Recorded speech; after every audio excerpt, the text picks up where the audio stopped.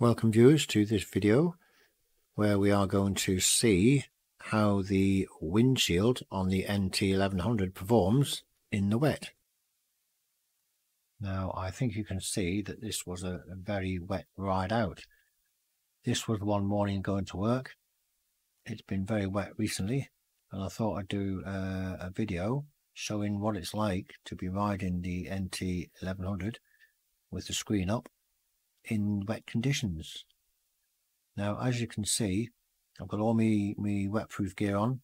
I'm using the Oxford rain seals and the tops and bottoms, so I'm completely dry even though outside is wet and horrible. Spray off the roads, not good conditions, but I speed up to about 60 miles an hour just to see if the water would come off the front screen, and I couldn't get it to move from the middle of the screen.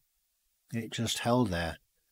As you can see, I've got the wagons going past, the spray coming onto the front of the windshield. There's rain coming forward onto the front of the windshield. And it seems to congregate in the middle of the windshield. So my question is, why does the water not go off the windscreen a bit easier? You would think travelling at 60 to 70 miles an hour down a motorway with the wind blasting on the front of that windshield, that the water would run off. But it certainly doesn't, as you can see. Now normally I would be filtering through the traffic on the right hand side of the motorway here, but on this occasion here, with it being wet and also with restricted visibility because of the way the windshield is, I prefer to just stay in the inside lane and not do any filtering in these sort of conditions. I have also noticed that in these sort of conditions, with the windscreen wet and with reduced visibility as it is, your judgment when you're travelling through traffic, such as filtering, is affected a little, and it's harder to judge the gap that you're going through.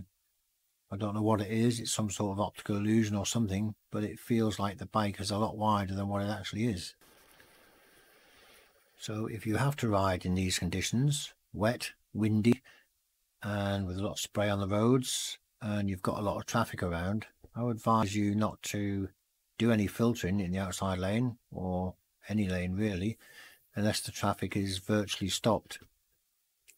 Keep yourself to a safer part of the road, such as a road like this where you've got no cars in front of you and you can keep your distance between the car in front and yourself.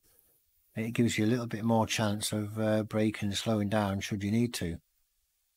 If you're filtering through traffic and a car decides to pull into your way as you're riding forward, you'll have to brake pretty quick. And with the wet conditions, you just ain't going to stop, or there's a massively reduced chance of you stopping. So in wet weather, take it easy. Don't be in a rush to get where you're going. You will get there in the end, and it's better to get somewhere late than not at all.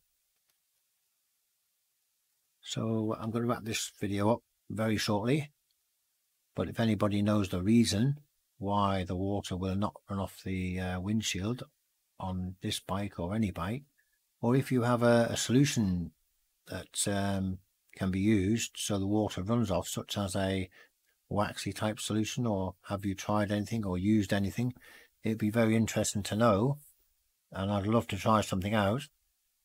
I'm going to do a bit of research online to see if there's anything that is possible to use.